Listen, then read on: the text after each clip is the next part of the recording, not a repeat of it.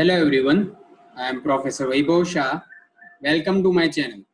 In today's lecture, lecture 20, we'll be learning how to draw a superior trochoid. If you like my content and teaching style, then like and subscribe to my channel to show your love and support. Now, let us begin. Problem 1. Draw locus of a point 5 mm away from the periphery of a circle which rolls on a straight line path. Take circle diameter as 50 mm. So here we have to draw the locus of a point 5 mm away from periphery of the circle. So that means our point is outside the periphery of the circle, and if the point is outside the periphery of the circle, then the curve generated by this tracing of the point will be a superior trochoid, and it rolls over a straight line path obviously. So it is a special case of your cycloid, just like your inferior trochoid. This is the second case of your cycloid, which is a superior trochoid. In this case, our point would be outside the periphery of a circle. So here we have to take the circle diameter of a rolling circle as 50 mm as our diameter. So let us start. So this is the procedure of our superior trochoid. So let us start as usual by drawing one circle with the given diameter. So we have to draw the rolling circle with the given diameter 50 mm. After that, we have said that we have to trace the path 5 mm away from the periphery of the circle. So before that, we have to just finish the construction of this rolling circle. So after drawing this rolling circle, you have to draw one straight line or your tangent line from your rolling circle. The length of this line must be the circumferential length of this rolling circle.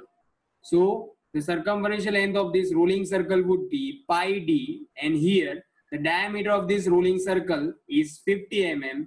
So that's why our circumferential length of this line or the straight line length would be pi into 50, and whichever is the answer, you have to draw that line length here. After that, you will locate this point P, which is 5 mm away from this circle. So this is our given circle and our point is 5 mm away from this circle. So this will be the location of your point P. So after getting this point P, you have to adjust on your rounder this as your center and point P as your radius. You have to draw one more circle, and which will be our generating circle. So let us draw the generating circle. So this is our blue circle, which is a new circle, which is known as your generating circle. So let us understand, here in this case we have two circles, one the black circle and one another larger diameter circle, a blue circle. So now black circle is a rolling circle. Why? Because it will be rolling over this straight line path, and this blue circle will be generating circle from which our curve would be generated. So blue circle is your generating circle and black circle would be your rolling circle.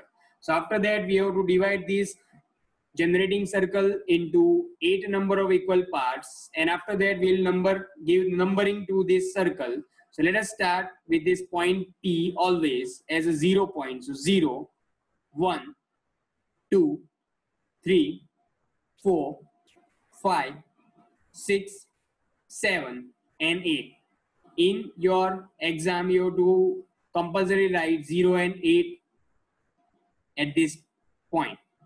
Now, we have to draw one center line from the center of the circle like this. This line must be exactly parallel to this line and must be of the same dimension of this line of circumferential length. So it must be parallel to this line as well as of the same length of the line. After drawing this line, we have to just divide this line into 8 number of equal parts. So let us divide this line into 8 number of equal parts. So this line is length of pi d. So we have to divide this pi d length of line into 8 number of equal parts. Let us divide this line into 8 number of equal parts. 1, 2, 3, 4, 5, 6, 7, and 8. After dividing these 8 parts, we have to give the numbering. So let us give numbering C1, C2, C3, C4, C5, C6, C7, and C8. After that, we have to draw lines parallel to this center line. This is known as center line. So you have to draw lines parallel to the center line from your points, passing from your point P, point 1 and 7, from your point 2 and 6, from your point 3 and 5, and from your point 4. So we have to draw lines parallel to this center line. So let us draw the lines from your point P first. We have drawn line parallel to your center line from P, from 1 and 7, from 2 and 6, the line is already drawn, from 3 and 5, and from point number 4. These all lines must be parallel to your center line. After that, you have to adjust on your rounder the distance of CP, or you can say the radius of your larger circle. So you have to adjust on your rounder the distance of CP. After adjusting that distance, you have to put your rounder at C1 center, and you have to try to cut this line passing from your 1 point. So you will cut this line somewhere here, so you will get this point here. After that, you will take the C2 as a center, and you will try to cut the line of 2 somewhere here. After you have to select center C3, and you will cut the line of 3 somewhere here. After you have to select your point center C4, and you have to cut the line of 4 here. Then after you will select center C5 and try to cut the line passing from your 5 somewhere here. Then after you will select your center C6, and you will try to cut the line of 6 somewhere here. After that, you will select your center C1 and try to cut the line of 7, which is this somewhere here. And finally, you will select your center C8 and try to cut the line passing from your 8 point. So in your case, this will be your 8 point, and 8 point will give this line. So you have to cut this line vertically here. So this will be your final point. After that, you will identify these points. So let us identify these points.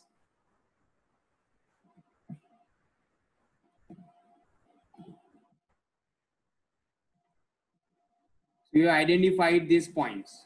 Now let us denote these points by P1, then here P2, then here P3, P4, P5, then here P6, then P7, and P8.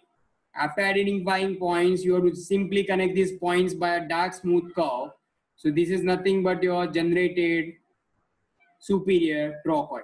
Very easy, but you have to remember that in this case, your curve would go below this circle here and here also, below this line. Your curve would go additional distance below your circle or line like this. So this is your curve, very easy. This curve is similar to your inferior trochoid. The difference is that in this case, your point is outside your circle, and in the case of your inferior trochoid, the point P would be inside your circle. That is the only difference. So now let us see one more problem based on the same principle, so you get the better idea. So problem 2. A two-wheeler model passes over a straight road to check its performance. The diameter of the wheel is 60 mm. Construct the curve generated by a point outside one of the wheels at a distance of 40 mm from the center of the wheel while it completes its one revolution. So here we are having a one two-wheeler, and will be given one diameter of the wheel of the two-wheeler as 60 mm. So which diameter of wheel will be rotating on a straight line path, and we have to construct the curve generated by a point outside one of the wheel. Outside the wheel means it will be generating your superior trochoid. Whenever your point is said to be outside your circle or your wheel, it would be your superior trochoid, and the point is at 40 mm distance from the center of the wheel, and we have to trace this curve for one revolution or one rotation of your wheel. It is obvious. So let us draw two circles. First circle, which will be your rolling circle. So this is your given rolling circle, or the circle which is of the diameter of the wheel, which is your diameter of the wheel, so which is your 60 mm, and then another circle which is having the point which is 40 mm from the center. So this is your center. So the point P would be 40 mm away from your center. If your point is 40 mm away, that means the diameter of that circle would be of 80 mm. So you have to generate one larger circle with the 80 mm diameter and the smaller circle with the 60 mm diameter. This smaller circle would nothing be your wheel, and which is also known as your rolling circle, which would be actually rolling over your straight line. And this larger diameter circle would be your generating circle, which is actually generating your superior trochoid. So now larger diameter circle is your generating circle, and this smaller circle is your wheel or your rolling circle. So now after that, we have to divide this larger diameter of circle into 12 number of equal parts. So let us divide it by 30 degrees, 60 degree into 12 number of equal parts. After dividing this circle, we will start numbering from this point here as 0, 1, 2, 3, 4, 5, 6, 7, 8, 9, 10, 11, and 12. After that, we have to divide this straight line path into 12 number of equal parts. But let us define this straight line. So this will be your directing line. Now directing line length is always exactly the length of your circumferential distance of your rolling circle. So this is your rolling circle, and if the diameter of rolling circle is 60 mm, that means your directing line length would be pi d distance length. And here the diameter would be 60 mm, that of your rolling circle. So your distance of your directing line or your length of your directing line would be pi into d. So pi into 60, which will be 251.2 mm. So let us draw one straight line or a tangent line from your bottom point of your rolling circle as your 251.2 mm. After drawing this line, we have to divide this line into 12 number of equal parts. We will start from here numbering 0, 1 dash, 2 dash, 3 dash, 4 dash, 5 dash, 6 dash, 7 dash, 8 dash, 9 dash, 10 dash, 11 dash, and 12 dash. After that, you have to simply draw vertical lines to get your centers C1, C2, C3, C4, C5, C6, C7, C8, C9, C10, C11, and C12.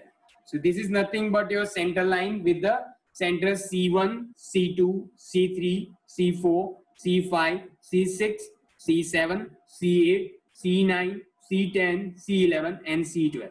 After that, you have to simply draw lines parallel to the center line from each of the points. From point P line parallel to your center line. From your points 11 and 1, draw your line parallel to your center line. From your point 10 and 2, draw line parallel to your center line. From your 9 and 3, draw line parallel to your center line. But here in this case, 9 and 3 is already a points on the center line. That means you need not to draw line from 9 and 3. It is already drawn.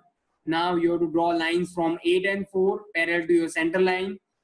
You have to draw lines passing from 7 and 5, which must be parallel to your center line. And your line must be passing from your point 6, which must be parallel to your center line. After that, the final stage, we have to take out our rounders. So take out your rounders. Now adjust your radius exactly equal to the distance of C till point P. So adjust on your rounder distance of CP, the radius of your larger circle, which is 40 mm. So adjust on your rounder 40 mm radius. After adjusting your radius 40 mm, put your rounder at C1 point and try to cut the line passing from your 1 point. So this is point number 1. So try to cut the line of point 1 to get this P1 point. Now put your rounder at C2 point and you have to cut the line passing from your 2 points somewhere here to get this P2 point. Put your rounder at C3 point, try to cut the line of 3 points. So this is 3 points, this is line of 3, you will have this point P3 here. Try to put your rounder C4 center and try to cut this line of 4 somewhere here. Put your rounder at C5 center, cut the line of 5 here to get P5. Put your rounder at C6, try to cut the line of 6 here to get P6. Put your rounder at C7, try to cut the line of 7 somewhere here to get P7. Put your rounder at C8 to try to cut the line of 8 somewhere here. Put your rounder at C9 and cut the line of point 9, which is also center line, to get point P9 here. Put your rounder at C10 and try to cut the point 10's line here. This will be point here, P10. Put your rounder at C11 and try to cut the line of 11 here. So this is the line of 11. This is point 11. This is the line passing from your 11 point. And finally, put your rounder at C12 point and try to cut the point 12's line here to get this point P12. After having all these points, you have to simply join all these points by a smooth dark line, and this curve would be nothing but your superior trochoid. Why it is superior trochoid? Because we are tracing the path of point which is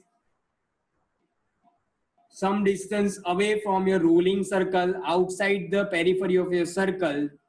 That means this curve is your superior trochoid, because your point is outside your ruling circle. So this is all from my side. If you enjoyed the lecture, then don't forget to like, share and subscribe to my channel to show your love and support. Keep learning, stay connected. Bye-bye.